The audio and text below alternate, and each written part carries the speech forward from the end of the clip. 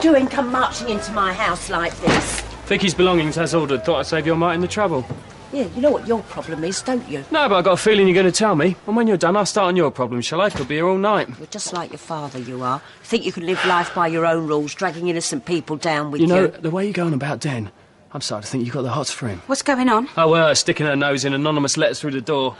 Sharon, all I'm trying to do is to make you see the damage that this is doing. Dennis, we're leaving. And all the hurt it's causing. No, come on, you're loving every minute of it. No, I'm not. I promise Yes, you, you are. Me, I'm not. You can't wait to sink your talons into Vicky, you toxic old witch. Pauline! Oh, come on, put some effort into it. You know what? You're a disgrace, you are. Your mother should have slapped your legs a lot harder when you were little. You mind your own. Or your what? Dennis, we're leaving now.